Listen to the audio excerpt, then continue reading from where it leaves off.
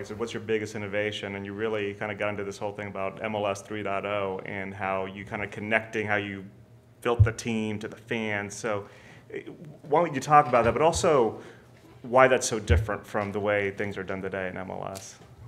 So when I came, I'd had a bit of experience at Tottenham Hotspur where we'd sold some players to Major League Soccer. So players like Robbie Keane, who went to LA Galaxy. We'd done Jermaine Defoe to Toronto FC. But we had also done a smaller player called Simon Dawkins to San Jose. And he was someone that was in the second squad at Tottenham. Yeah. And he came over to San Jose, played, had a really good season. And on the back of that, we then transferred him for a decent amount of money in England to another club. But what that brought to me was the realization that the standard of play in Major League Soccer was getting much better. And as a development league, there was an opportunity to make Major League Soccer part of the world landscape. So we talked about Gareth Bale. When I was at Tottenham, we sold Gareth Bale to Real Madrid. At that stage, it was a world record fee. It was about $125 million US. Wow.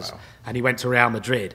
And that happens all the time. And then, at Tottenham, we were buying new players from clubs like Ajax and other clubs to replenish our squad, and that's how it worked. And I joked with Arthur when we first had that conversation, and I was pitching him this idea of what I felt we could do at Atlanta United.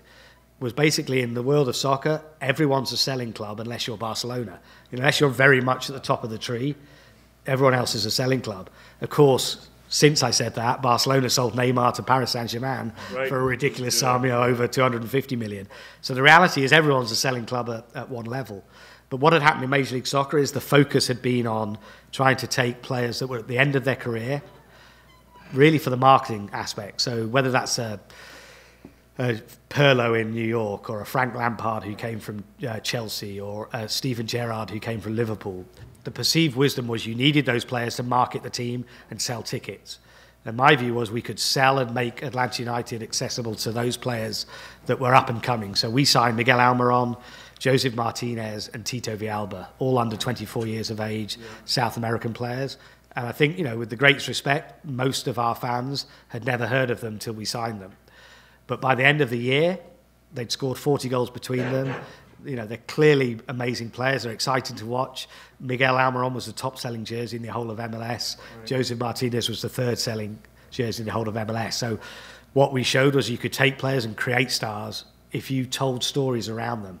Right. It's all about firstly, how good they play on the pitch, and secondly, it's about involving the fans, telling the story, and you can create the stars.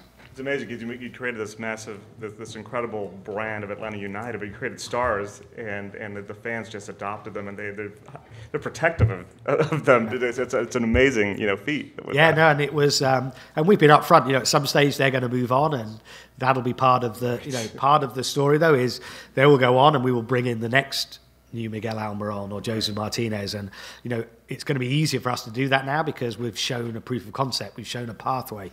Now what kid wouldn't want to come to Atlanta United in front of 70,000 crowds?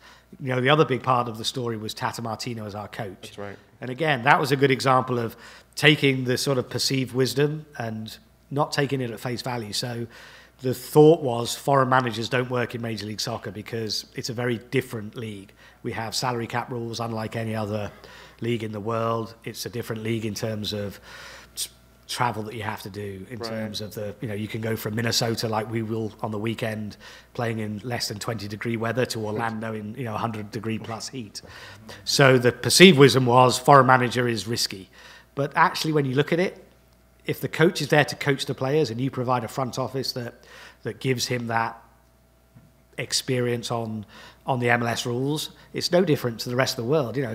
In Serie A in Italy, in Bundesliga Germany, in a Premier League, the club brings the squad together and the coach coaches them. It isn't really that different. Right. So, my view was if we could get the best available coach who understood the style of play, that was the most important.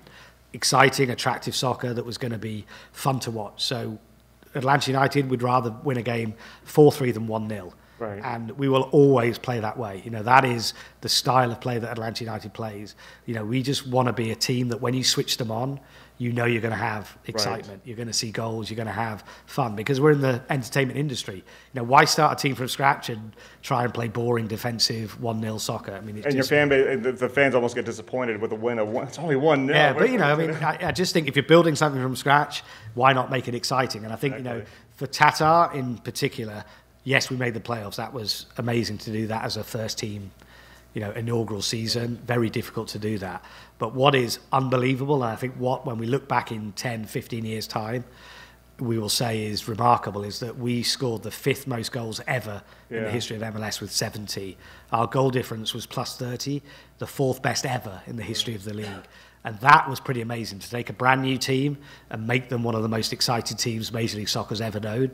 That, I think, was a really big plus, and is a factor to the success of Atlanta United, because, you know, you can't argue. If you came to an Atlanta United game and you never watched soccer, you could understand that this was pretty exciting. When you got Miggy running at full pelt, you got Joseph scoring hat-tricks every other week. You know, it just is something pretty incredible.